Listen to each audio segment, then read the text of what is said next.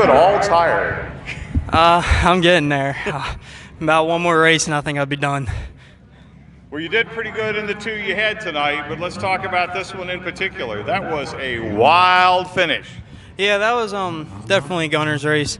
I'm surprised we didn't have no cautions. If we did, I would have never got him. There's that one lap car there that both of us kind of followed for 3 laps. Kind of go in low, take my line, slide out high, take his line.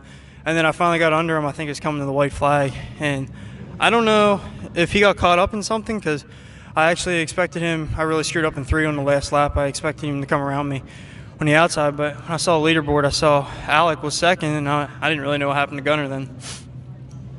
Yeah, not sure there, but his car definitely seemed to be off the pace a little bit the last couple of laps.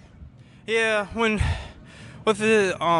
seemed like it was really rubber down on the bottom, and when we got lap cars in front of us, it's so hard to get around them, especially when it's rubber down. It's almost like a heavy track, and he had it. I mean, his car was just flying. I had nothing for him in open air.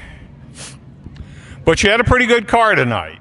Yeah, we busted our butts today to get both cars ready. We ran Clinton County last night with both of them, and then this is only my second night in the 305, and we got 10th out of like, I don't know how many there was, 22 cars. So, and then to be able to come out in this and be able to win it after spending so much time these past few weeks on that 305 to get it ready is just awesome.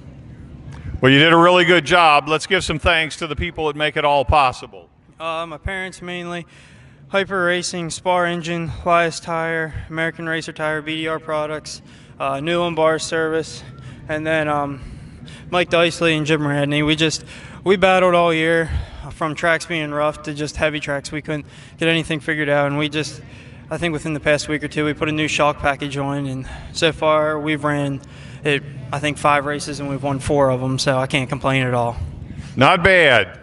Well, a 10th place win in your first race in a full-size sprinter here and another victory in this car. You're going to go home happy tonight. Ladies and gentlemen, let's hear it again for our winner, Garrett Bard.